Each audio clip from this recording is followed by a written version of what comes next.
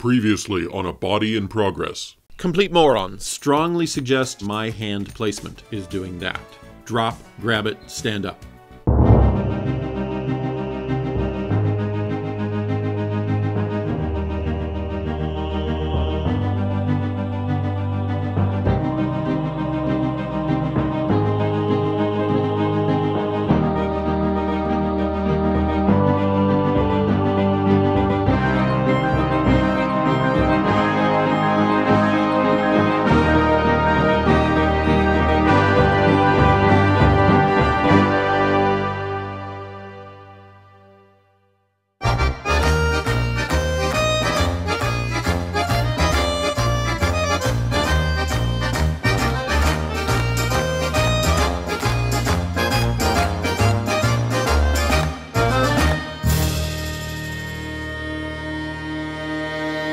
This is part 2 of a tutorial on how to execute the bench press, the deadlift, and the squat. It started in episode 43, so make sure you catch that if you have not already.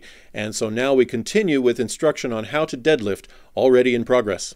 I noticed that contrary to how Mark had trained me, every powerlifter there, when he approached the deadlift, went down, gripped the bar, and did all of his setting up in the lower position, in the crouched position. Making sure his feet were ready, making sure his grip was ready, and then executing the deadlift. So I wrote to Mark and said, is this something I should be paying attention to? And here was his advice. He said, no, that wastes your energy. When you go down and you're in a crouched position, your muscles are activated now. Your muscles are being used. And so the people who go down and prepare themselves when they're down there are using up vital lifting energy before they even have a chance to lift the bar. He said, stand up, get ready from there. When you're ready, drop, grab it, stand up. And I just a couple nights ago tested that theory. I thought, I'm going to find out. So I approached the bar, I crouched down, and I just kind of simulated staying down there for several seconds as if I'm getting ready. I was already ready, but and then I grabbed the bar and I tried to stand up, and it was hard. And so then I waited about a minute, minute and a half. I went back with the same amount of weight. I tried it again, Mark's way, which is the way I've been doing, but just to compare. And it was so much easier. So that is my recommendation, is do it exactly as I just taught you. Get your arms ready, know where that bar is. And again, that's something you just kind of have to learn over time as you get practice doing this. And then drop, grab that bar and go. Now, when you drop, this is another mind game. This is something you actually have to focus on to get it right. The glutes go backwards. Pop those backwards. Don't think of it as dropping straight down. Don't think of it as the knees doing the work. The knees should not extend out over the feet. If I don't think I have a shot of this. If you've got your toes, can I do this? Okay. There's the knee. There's the upper body. There's the knee. The knee should not bend out. You can't see it very well. Anyway, it should not end. Should not extend. Somebody else on YouTube can show you better. But don't come forward with the knees. Go backwards with the buttocks, and so that it's almost like you're going into a sitting position. Like there's a chair right behind you, and you're going to sit. The buttocks go back. The upper legs start to go toward horizontal, and you go straight down. Now what you don't ever want to do in any part of this lift from the beginning to the end is lower the upper body to reach the bar. You keep the upper body in a slightly slanted position, forward enough that you can grab the bar and get it around your knees, but just bring that all straight down and keep it stiff and tight. Some people say emphasize really arching it backwards. Really, extend yourself, keep that tight, keep your head up so that you aren't tempted to curve the spine. Be focused at least straight out, if not upwards. Gripping the bar is not a matter of just reaching down with a double overhanded grip and lifting. If you do that, gravity is fighting against you, and you'll end up with an accidental forearm workout, because your fingers are now working to hold on to that bar in spite of everything, and the bar will have the advantage because all it has to do is unwrap those fingers. So as you lift heavier and heavier, you want to reach down and have one hand underhand and the other hand overhand. And that way, no matter which way the bar tries to unroll one hand, it's actually rolling up the other one. So you remove one obstacle to holding on to that bar successfully by doing an overhand, underhand combo. Grab that bar, grab it quick, grab it tight, and then push up. Push with those knees, with the, not the knees, push with the quads. Push with the quads, the glutes, push with all of your leg muscles to come straight up. And once you get back up, then you do bring the hips back in so that you come to a fully locked standing position. The big problem, if you try to come up with a curved spine, your spine is not a strong element of your body. And yet it manages to contain just about every nerve ending you need for life. So please, please, please use your back muscles to pull that spine straight. Do not arch and let anything like that happen. And don't do what's called flat backing, where your knees basically go straight up, but your back doesn't follow. Okay, from your hips up, that needs to be one unit when you do the deadlift. You push all of this unit straight up using the legs.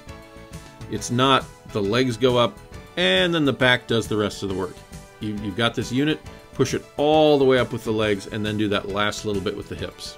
If you improperly execute a deadlift, you can permanently damage the spine and your life. So I want to stress again, yes, I've told you, and yes, I've showed you some video footage, and yes, I've been doing it now for 4 years with no injuries. But if you want to try the deadlift, get someone to teach you in person and check your form and point out anything you're doing wrong. Bill Haynes showed me how to do a deadlift years ago, and then Mark gave me a really good solid training in it in 2017. Otherwise I probably wouldn't even do it. Before Mark, actually, I didn't even like the deadlift.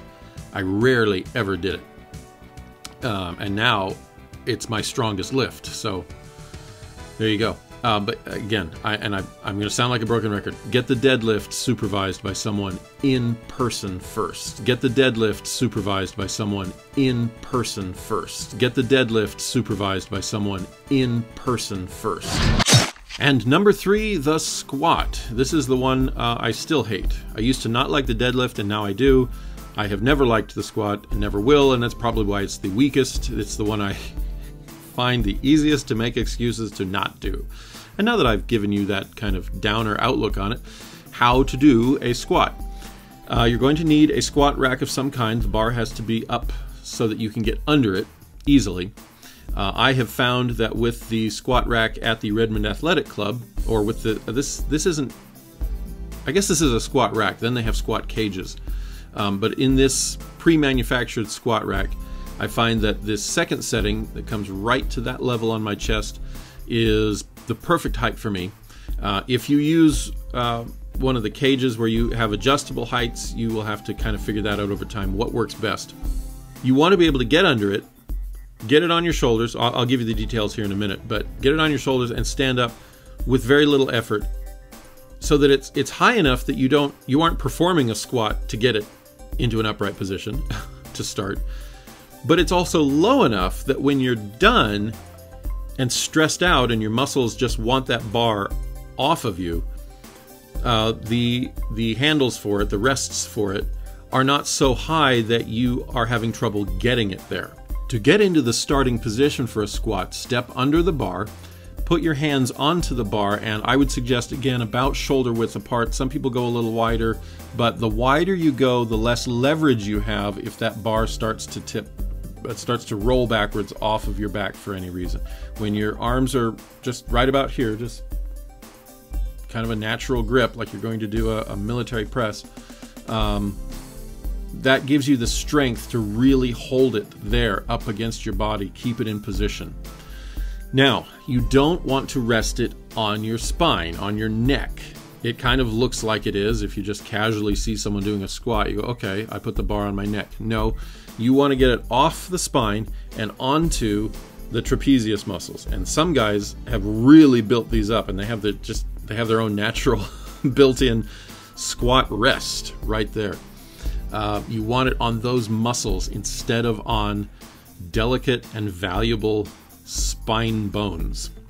To lift off of the rack, get under the bar so that your torso is vertical. And this goes back to what I said about the deadlift. If you make your spine do the work, you can injure the spine. So you don't want to just step under the bar and from that bent over position try to get it off the rack. You want to get your body underneath so that you're standing straight, so that then your hips and your quad muscles do all the work of actually getting that bar into a standing position. Once you've done that, then you back up, get away from the rack, because you're going to need to come down and you don't want the bar hitting the supports. That's just pretty straightforward there. And now plant your feet, get them in the right position. What is the right position? For a basic squat, I will again go with about shoulder width apart. There are variations again as to how wide to put your legs. Some people actually suggest the feet and knees closer together than what I do, but I've discovered that I can't go down low enough in that position because I have a rather large abdomen at this point, and what it does is it presses up against the knees and prevents me from going even lower. So I spread the legs so that the abdomen can actually settle between the thighs. This is gross. And I can get down lower. Okay, so that's your foot stance. And again, I have that crooked right foot. And the way it's built onto the ankle and therefore built onto the knee, if I just go straight down from there, I lose the support. So when I go down, I have to actually mentally focus on keeping my right leg pushed out from where it wants to go on purpose. Similar to the deadlift is the idea that you don't want this to be an exercise that strains your shins and pushes your knees out over your toes. This is about the quad muscles. This is about the hamstrings and glutes. And so to make sure that you do it right, you work those muscles and you don't get injured, you start by moving the hips backwards. And in fact, if you do it right, that bar should come straight down and straight back up again, because you'll move the hips out of the way and then everything just comes down, and then you push with the legs and you come back up. If you try to move the knees, you're going to get a bar that does not come straight down. It does not come down the way it should, and you're going to put a lot of stress on the parts of your leg that don't need the stress.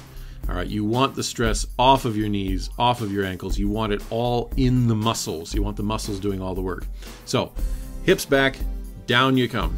Also, like the deadlift, you are looking at least straight out, if not also up, and you are focused on keeping the back tight. Do not let it come forward. Do not let the spine round at all. All right, keep it back. Keep the back tight. Just like the deadlift, the back isn't or shouldn't be doing any exercise. If your back is doing the exercise, you have a problem. So like the deadlift, you've got the bar on your traps, back behind you. That whole upper unit just comes down, and then those legs push it back up. Push for everything they're worth. Here's a piece of advice that I learned from experience. I talked about looking straight ahead, keeping your head up. Don't turn your head. I remember one night I was doing the squat and I came back up. I was even in a standing position, so you'd think, well, there's not a lot of stress on any part of your body. You're holding the weight, but you aren't in a really awkward or dangerous position. And I don't remember why. I don't remember if something felt off or something caught my attention. All I remember is that I turned my head and I felt a river of mild, but it was there, a river of electric shock run down through my back. And I snapped my head straight back forward and said, do not turn your head, Brian. I don't know what that was, but I do not want an injury. So, yeah, I think I am not a doctor and nobody has told me this. Going from experience, my thought is that when you turn the head, you are now moving bones that shouldn't be moving when they need to be locked and tight and upright. Which reminds me, even as I say that, had a similar experience on the bench press. You want to keep your head for all 3 lifts. You want to keep your head, spine, back, one nice straight column as you perform all of these exercises. One of the raging debates about the squat is how low to go. I would suggest the minimum, and this is true for powerlifting competitions as well, the minimum would be get your thighs parallel to the floor. This is not to say that if you didn't go that low, let's say you only went from start, if from upright to thighs parallel to the floor is 100%. If you only went 75% and then stood back up, and you did that repeatedly, you'd still exercise your muscles. You just wouldn't exercise them as much. So, you know, there's no harm in stopping halfway down, but you aren't getting as much workout as you could get. So get the thighs at least to parallel to the floor. And in my condition, with my flexibility and my body fat in the way, that's a pretty good standard for me. Plus, the heavier the weight, the harder time I have getting back up. If you can manage it, and I would say start with really light weights, practice going even lower. The expression is all the way to the grass. And there's a rhyming word that goes with that when I was a kid would have gotten me sent to my room. Your butt to the grass. And to this day, I still don't even like that phrase, so I know somebody's going to send me a message and go, "Oh, get over it, Brian." But yeah, I'm old-fashioned. I almost feel like compared to the bench press, I have underserved the deadlift and the squat. That's all I can think to say about the squat. I think I will leave it there. I think I've adequately described the beginnings. That wraps up this introductory lesson to the bench press, the deadlift, and the squat. If that was informative to you, let me know. And if you were the one guy who asked for it and you found that to be worth the wait, let me know. And if a few months from now you are stronger for having learned how to do these things and this video was instrumental to getting you started, I'd love to know that too. And so that is everything I want to say. Just double checking. Yep. See you next time on A Body in Progress. The original plan for everything you just saw was that I would create the videos, send copies of them to Mark Prickett. Since I use his name and reference his teaching throughout this, I wanted him to be okay with what I put out there for the public. And then he would give me feedback.